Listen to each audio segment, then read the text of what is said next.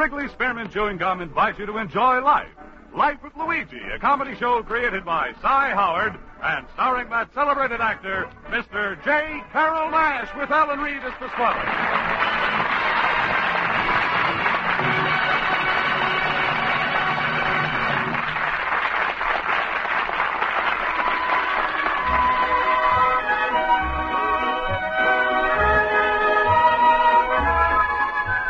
Friends, as you know, Wrigley Spearmint Chewing Gum is giving daily enjoyment to millions of people all over America, in offices and factories, on farms and ranches, in minefields and oil fields. Folks find that chewing Wrigley Spearmint helps them feel better and work better.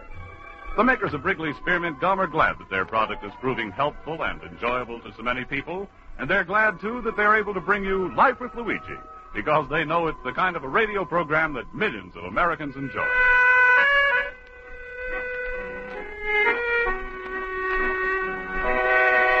And now let's read Luigi's letter as he writes about his adventures in America to his Mama Basco in Italy.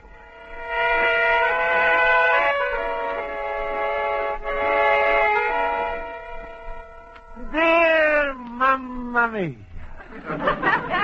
the most wonderful thing in America is the mail.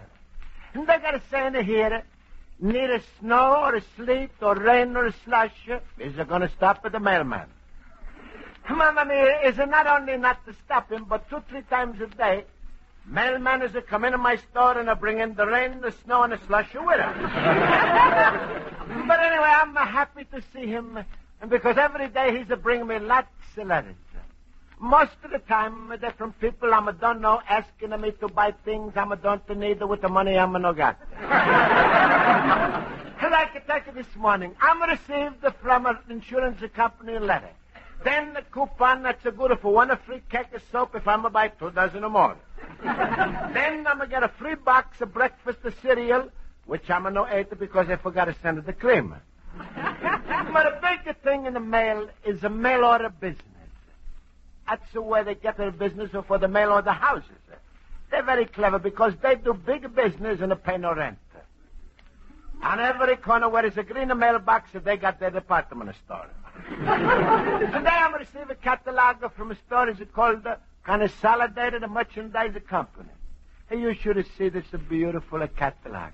It's got everything, shoes, toys, groceries, clothes. Pick out what you want and they send you. It's like a Marshall Plan, only you pay for everything yourself. Anyway, I'm never buy from a mail order house before. So like a real American, I was looking through a big book to pick out something. When he's come into my store, man in a chauffeur's uniform. Oh, hello. How do you do, sir? Is there something I'm going to do for you? Oh, hello. Say, the other evening, my boss and I were cruising by here when he noticed an antique you'd like to have in your window. Oh, that's nice. Yes, we stopped and knocked on your door, but there was no answer. It was about 8:30. Oh, yeah, I'm sorry, but you see, I'm going to go to night school all the time in the evening. Oh, night school, huh?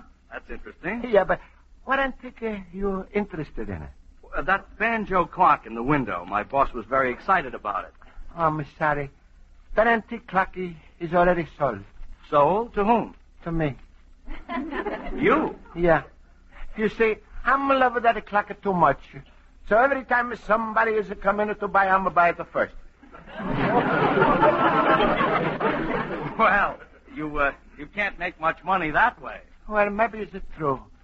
But money is to make you happy. I'm happy, so what if I'm going to need the money? Well, listen, my boss is very wealthy. He owns a big department store, and he wants that antique very badly, and he'll pay. Big department? He's a millionaire? Yes. He's crazy about antiques. In fact, he's bugs on the stuff. He's a what? Bugs on the stuff. Well, you tell him he should use a good spray. They're never going to bother him no more.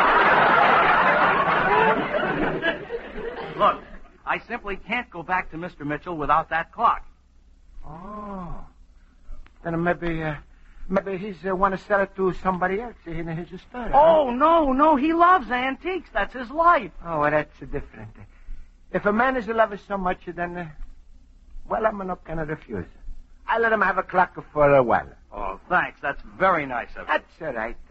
You know, before you was a come in, I was doing something that's making me feel very American. And now I'm a feel even more. This is my first sale I'm ever made to a millionaire. Well, this millionaire is a very plain guy, just like you and me. Ah, just like you and me, huh? Sure. It's the same with all millionaires. Take away their money, and what do you got? 20 years in a jail. Well, I'll pay you now. Oh, no. No, first I'm gonna clean him up nice. And then, after I'm gonna clean him up, you can get it maybe tomorrow morning. All right, well, that's very nice of you. Look, here's my card if you want me, but I'll be here in the morning, and, of course, you won't sell it. No, don't worry. I'm gonna put a bigger deposit on it myself. What? I mean it for you this time. Goodbye. All right, goodbye. Mamma mia, what an honor. My first sale to a millionaire. Even my blood is beginning to feel rich.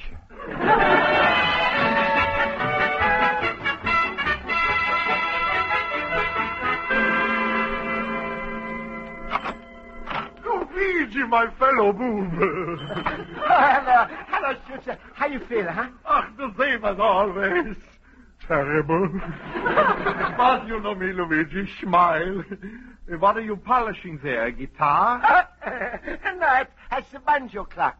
Banjo clock? Yeah. Himmel, if we want to tell the time, soon we're going to have to call the Musicians' Union. What are you so happy about? Oh, Schutzer, if I'm going to tell somebody, I'm going to bust. Today I made big business deal with a millionaire. A millionaire? J.P. Morgan? No. John D. Rockefeller? No, fella who owns big department store. So what's to be so cocky about? Next week is income tax day. He'll be a pauper like the rest of us. Don't worry. For that clock, he'll be able to pay you. How much are you charging him? $40. And how much did it cost you? 39. $1 profit. Luigi, a man can get to be a millionaire just by doing business with you. Schutzer, you think it's the wrong price? Luigi, the price you charged isn't wrong. It's indecent. Did you already quote him a price? Well, I'm not remember. Millionaire is not coming himself. He's a chauffeur was here. Ah, well, good. If he comes himself, and it happens you mentioned the money, just take the $40. Uh-huh. And when he hands you the cash, say the $40 is just the down payment. Down payment? Uh-huh. And then you tell him you expect the other 65 payments promptly on the first. And then you say, why fool around with credit? You make a special deal for cash, $2,000. Wrap it up, thank you, call again, my friend, and with the profit, you open up a chain of antique shops. No, Schutz. I'm not going to do that. I'm going to charge you my price at $40. Well, Luigi, the least you can do is act like a smart businessman. If you got a contact like a millionaire, you got to maneuver so you can see him in his own house. Not a chauffeur should pick up the clock and then just forget you. You mean me? Me? I'm sure to go to millionaire's house. Sure, that's a wonderful contact. Maybe he's going to recommend you to another millionaire, and that millionaire sends you to another millionaire, and mishing around with all those rich people, some of their money is bound to rub off on you.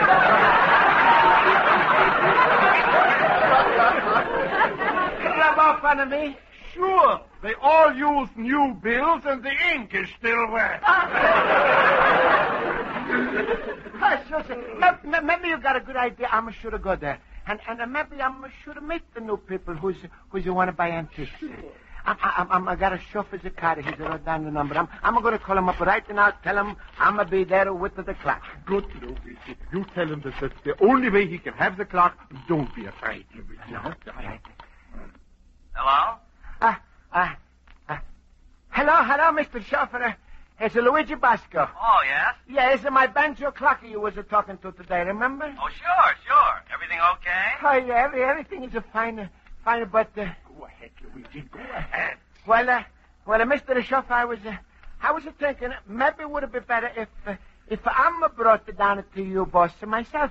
Then maybe I'm could explain everything, huh? Well, all right, that'd be fine. Oh, well, good. Except that Mr. Mitchell left this morning for a 3-week vacation. You see, that's why he wasn't with me when I stopped at your store. Oh. But if you'll hold the clock, I'm sure he'd be very happy to see you when he gets back. Could you do that? Yeah, what? Yeah, sure. All right, fine. I'll call you in about 3 weeks, and you'll get together with him one evening. In the evening. Oh, that's a fine. Well, goodbye, Mr. Shuffle. Goodbye. Oh, sure. Everything is all fixed up. I'm see Mr. Mitch in 3 weeks. Oh, Luigi, that's wonderful. Yeah. Maybe the beginning of a new career for you. Luigi Pasco millionaire. Oh, I think I'm going to give it a big laugh myself. Oh, my rheumatism is killing me.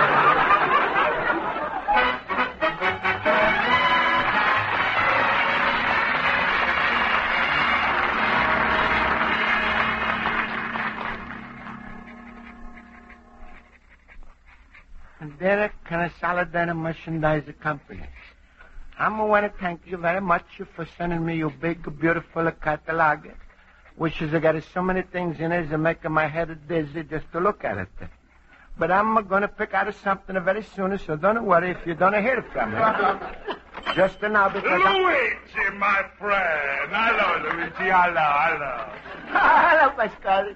Hey, Luigi, how come you still got that banjo clock? I thought a chauffeur man was going to be here for it yesterday morning. Oh, I didn't tell you. What? I'm going to call a millionaire's house and make an appointment to see him in person in 3 weeks. Ooh, you lucky pups, you. yeah, Pascal. And I'm going to keep a step with it, the new ways of doing a business. I'm proud of you, little banana nose. And look, when you go to the millionaire's mansion, I'm going to give you something to take along for good luck. Oh, that's very nice. What are you going to give me to take along? My daughter, Rosa. That would have helped you make a big impression. Well, sure, yeah, it would have, Pasquale, but only I'm afraid if Rosa is making such a big impression, nobody's going to see me. You stupid. No, please, Pasquale, don't argue. I'm feeling too good. Besides, even if I didn't want to take Rosa, what excuse am I going to have? That's just the point, Luigi. It's to make you Mr. Big Shots if you got a secretary. You take a Rosa, you say she's your girl on Friday. No, that's impossible, Pasquale. Rosa is a look too much like a Saturday, Sunday, and the rest of the week. Now, please, Pasquale, if you don't mind, I'm busy looking through mail order catalog to find something I want to order. All right, go ahead. Don't pay no... You're going to order something, eh? Yeah. Luigi, what are you going to wear to this millionaire's house? Well, suit I'm wearing now, or else I'm got it. What? Want to look at you in that corduroy suit, Luigi, with the loose buttons, a belt in the back? Butlers are going to mail you to the Salvation Army. Huh? You've got to have new clothes. Wait, let me see this catalog. Ash cans, beds, cards for playing canazza. Clothes, men's clothes. Luigi, I got a great idea. What? You want to feel like American order from the book. All right, order a suit. That's to come through the mail. It's also make you look good if you visit. Good. Oh, that's a wonderful idea, Pasquale. Sure, now you're killing the two birds with one pair of pants. Yeah, let me see what it says. Send the measurements by following directions. The suit will be delivered in 2 weeks. 2 weeks? That's just the time for me. Oh, Pasquale, can you measure me? Come on, because it's hard for me to do myself. That's to give me the greatest of pleasure, Luigi. Where's your tape measure? Wait. Oh, here. Okay, here's the order blank right in the book, and now we're going to start. All right. First is the waist. To measure the waist to 32. Put down the waist, the size of 64. Up. Put the down at the waist, the size of 64. 64? I thought you said a 32. Sure. You want just the one half of the pants? 32 inches, it covers the front. 32 inches for the back. If together makes it 64. Sure, I get it. Make it the waist to 64. Same thing with the pants, the leg, the knees. 2 times 18 is a 36. Dum is a 36. Cuffs are nice and sharp for the drape shape of 40. That's right. Is a drape shape is a 40. Now for the suit, the latest style, and no belt in the back. Belt all the way around. how many buttons do you want? Three, like always. Oh, no, we make a 5. 5? Sure, if you lose a button, you don't want to have to buy a new suit just to get another one. Sure, that's right. Pasquale, you're really smart. Just the 12. Just the 12. Huh? 12. Just the 12. Suit is a split down front, the 12 on each side. Oh, sure. Pockets a 7. The pockets is a 7 and a pocket. Pasquale, you sure you're taking the right measurements, huh?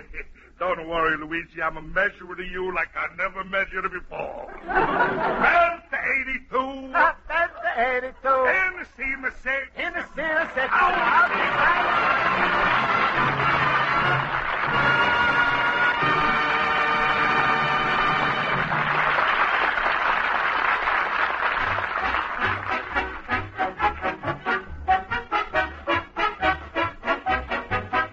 Before we return to life with Luigi, here's a good thought to remember when you're doing your family shopping.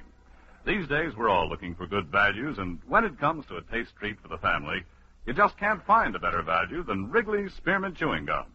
There are 5 sticks of Wrigley Spearmint to the package, and every stick is a delicious, long-lasting treat that's really satisfying. That means you can treat your whole family and your friends, too, at very little cost. So remember to get some Wrigley's Spearmint Chewing Gum next time you go to the store. It costs so little, tastes so good, and it's a treat that just about everyone enjoys.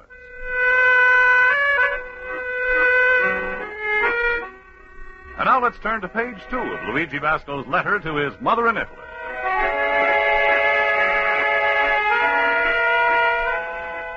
And so, Mamma Mia, these a few weeks they flew like a bird coming back to their hometown in the spring. I was getting a little worried because I'm not received my suit and I'm no heard from my millionaire. So to keep myself busy, I was figuring out how I myself could become a millionaire. And you know something, Mamma Mia? I'm got a wonderful idea. It's easy. You just save $1 a week. That's right. In a million a week, you're a millionaire. It'll take a long time, but anyway, I was thinking to call up at the company when in is a postman with a package. Yeah, sure, that's right. That's my package. That's pretty big, isn't it? Yeah. Oh, Mr. the Postman, that's my suit from Mellow the house. Wait, please. I'm going to try it on right now. And then maybe you stay a little bit and tell me how it is, huh? Hey, look, how you like the material, huh? And a nice big box, is it, huh? Well, isn't it a little loud? Loud? What do you talk about? Since when are you going to hear a suit to talk? Well, look at all those pockets. You got 7 on the jacket alone. Yeah, but Pasquale used to say it's good to have lots of pockets when you're under rich people. Well, let me see now. That pants is a little bigger, huh? So long. And that's so funny. Sleeves is different too. It's the wrong size. One is long and the other one is short. The sleeves and the pants. And hey, where is the collar? Is there no collar? Now, Mr. Postman, please tell me, what do you think of my new suit? Hey, where's the lever? Where's my mirror? Oh, no. Mamma mia. Pasquale. Hey, Pasquale, come in here quick. Hey, what's the matter? What are you hollering? Look. You sounded like you... Oh, look at that suit. Looks really good on you, Luigi. Especially on the left leg. What are you talking about? Pasquale, suit's terrible. I'm not going to wear it. Oh, you better calm down or relax. Answer your telephone. Hello? Is Luigi Basco's antique shop speaking? Hello, this is Mr. Mitchell's chauffeur. Oh. Mr. Mitchell wants you to come down for cocktails and dinner this evening. Can you make it? Well, I was... Well, what's the matter? You still have that clock, don't you? Yeah, well, sure. Good. Then be here and bring the clock. He'll be very happy to see you. Goodbye. Goodbye. What? Is the one I'm sure to come up for the cocktails or with a dinner. Well, what are you so sad about? That's wonderful. Hey, cocktails means early. You only got about an hour. I'll give you suit a few alterations. Fold over the pants in the back and make it a belt tight so look very good. Well, you think it's so, Pasquale? Sure, it's the latest of fashion. I just saw a picture in a Vogue's magazine. Oh, you did, huh? Sure, don't worry. You're going to make a wonderful impression. Good. Besides, Luigi, it's not a how you dress, it's a how you act. Sure. Got to be a bigger man with a bigger people. Well, how am I going to act? All right, I'll give you, for instance, you're standing around, butler comes around, he says, Manhattan, Mr. Basco? Or what do you say? I say, no, I've never been there. Oh, stupid, a greenhorn, a bull, that's a drink. So is a martini. Martini? Hey, we got a friend with that name. I think you better order root beer. Maybe I'm better not to go. Oh, sure, go. You learn a bigger lesson there. Bigger lesson how you better off someplace else. What do you say? Yeah, never mind. Now, remember, when you get with all them rich people, you stick your thumb in your soup like this, and you say, well, there's two sides to everything. What's that mean? Nothing, but by the time they figure this out, you already made a big impression. Another thing, Luigi, if they want to loan you money, you act like a bigger man and refuse, and then they offer you more. You understand? All right. Good, and now I'll fix the suit on you. Stand still. All right. And let me hear you practice how you're going to act. Okay. He's going to say, I'm Manhattan. No, thank you, Mr. Butler. I'm always drinking my friend a martini. I'm drinking I'm drinking root beer. And how's your business, Mr. Millionaire? Uh-huh. Mine too. Oh, you want to lend me $50,000 for the antique shop? No, thanks. I'm not taking the $50,000. No, please, don't push it. No, I don't want it. Take the money already. I can't stand it. I think I'm going to be pretty good in the day, huh? I know you're going to be good, Luigi, especially when they see you in this suit. They're going to say he must be a rich man. Yeah. I bet you those millionaires is will rush right out to buy pants like yours with a belt to the back.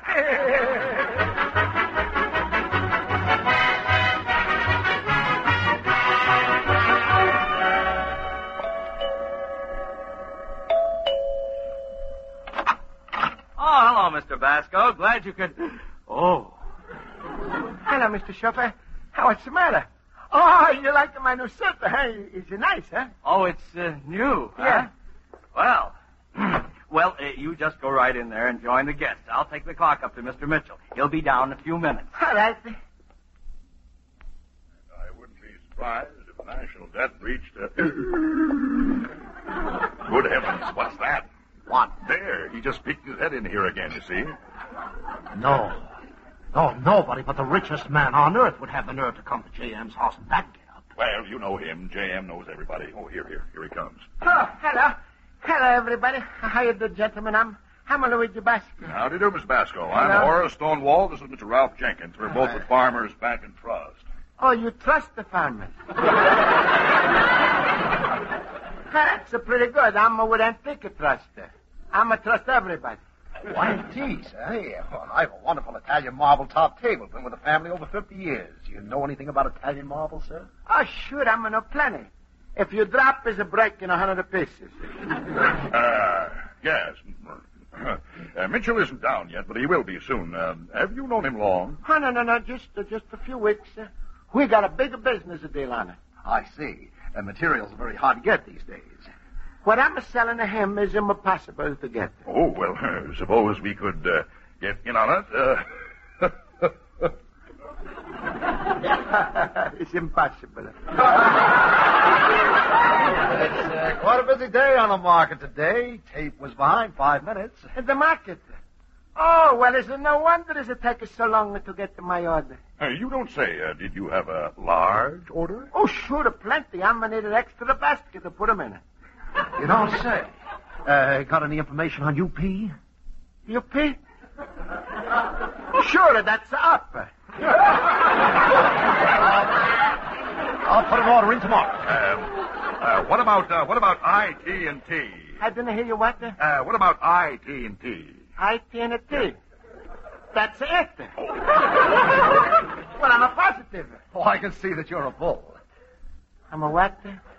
You're certainly not a bear. Oh, come now. Let's be sure. Are you bull or bear? Well, you should be ashamed of yourself. I'm going to call you nothing and you calling me something.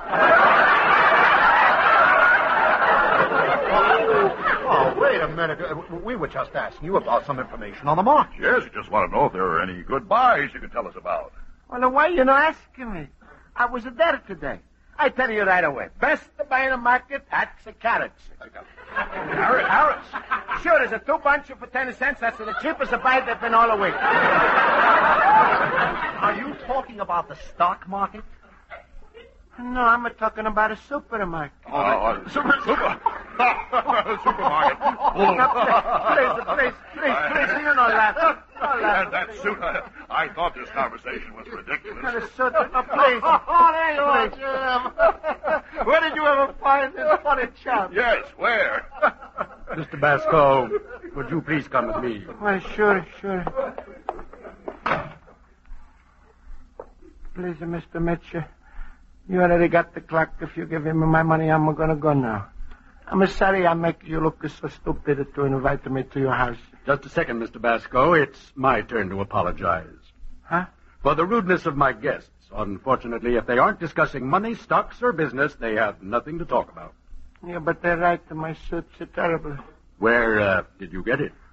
From mail order place. Consolidated Merchandise Company, and I'm bought specially for you. I see. Mr. Basco, my chauffeur told me quite a bit about you. You're going to night school. You're wanting to keep the clock and letting me have it. Your passionate devotion to antiques. We find very little of that nowadays, especially from where I sit.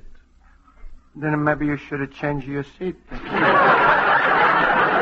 Yes, well, I'm sorry this happened.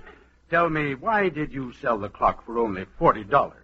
Well, Mr. Mitchell, like I'm told you, chauffeur, when I'm sold a clock, I'm just make a loan for a while. Sometime I'm want to buy back for a while. And I'm no want that the price should be too high. I see. Mr. Basco, a moment ago you mentioned a mail order house. Well, I happen to own a department store, but it has no connection with Consolidated. I would, however, like to make up that embarrassing moment you suffered before. Come down to my store and we'll give you a brand new outfit from head to foot free. No, free? Oh, Mr. Mitchell, what am I going to say? I've got a lot of antiques, and they'll never be too high for you to borrow. Will you come Sunday? I'm going to come any day. With the business I'm going to do, don't make no difference when I'm going to close up in my store. Thank you. Goodbye, Mr. Basco. Goodbye, Mr. Mitchell. Goodbye. Goodbye and thank you.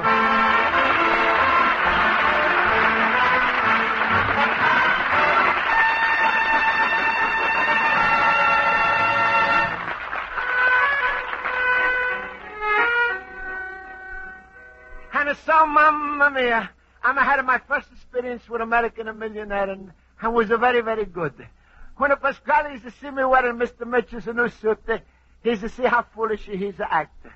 But I'm going to forgive him quick, because I'm understand the one thing which is much more important. Wonderful thing I'm learned is how people, rich, poor, and a medium. They got expression in America is very true, Mamma Mia. And no matter who we are, we all are brothers under the closet. Your lovely son, Luigi Vasco, an immigrant. Friends, the makers of Wrigley's Spearmint Chewing Gum hope you've enjoyed tonight's episode of Life with Luigi, and they want to remind you that Wrigley's Spearmint Gum is not only good, but also good for you. After meals, for instance, chewing Wrigley's Spearmint aids digestion. Then, too, the chewing helps cleanse the teeth, helps keep them looking bright and attractive. So enjoy this pleasant, healthful chewing and the lively, delicious flavor of Wrigley's Spearmint regularly. Chew Wrigley's Spearmint Gum after meals and between meals. Millions enjoy it daily. You will, too. The makers of Wrigley's Spearmint Chewing Gum invite you to listen next week at this time when Luigi Vasco writes another letter to his Mama Vasco in Italy. Life with Luigi is a Cy Howard production and directed by Mr. Howard. Mac Benoff writes the script with Lou Derman. J. Carol Nash is starred as Luigi Vasco with Alan Reed as Pasquale. This is CBS, the Columbia Broadcasting System.